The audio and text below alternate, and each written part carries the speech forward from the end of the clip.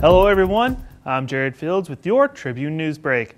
A few locals headed out to an area dance hall for a good time recently, but what made this Saturday night special was the movie crew and the chance to be an extra in an upcoming independent film.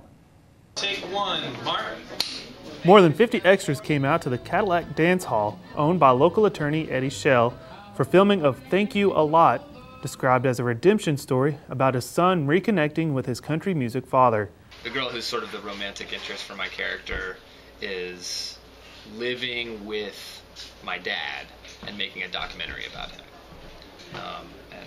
I'm sort of learning about what their relationship is like, and yeah, we kind of butt heads a little bit, and I learn about my dad. The scene shot in Marble Falls involved Blake DeLong's character, Jack Hand, uncovering a secret show being put on by his on-screen father and real-life country music performer, James Hand. Extras were used as patrons at the show, watching from afar, or dancing on the floor as James Hand played.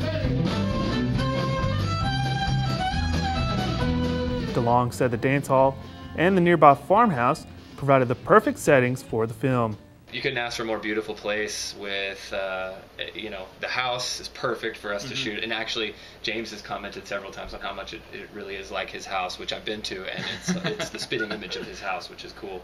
Yeah. And then, literally a stone's throw away is the venue to shoot his concert at. So, I mean, yeah, we're just lucky. Worked out perfectly. We're just really blessed and lucky. The scenes shot in Marble Falls were some of the last ones needed for the film. The movie could premiere sometime next summer. We're nearing the end of principal photography. We'll be in the edit room for about 6 months, and the idea is that we have a finished film in May or June of 2013. And we hope to have a big festival premiere sometime in the summer of 2013.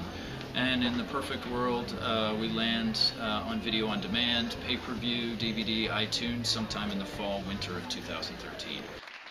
Those interested in the movie, or extras who can't wait to see themselves on screen, can keep up with the production and find more at their website, www.thankyoualotthemovie.com.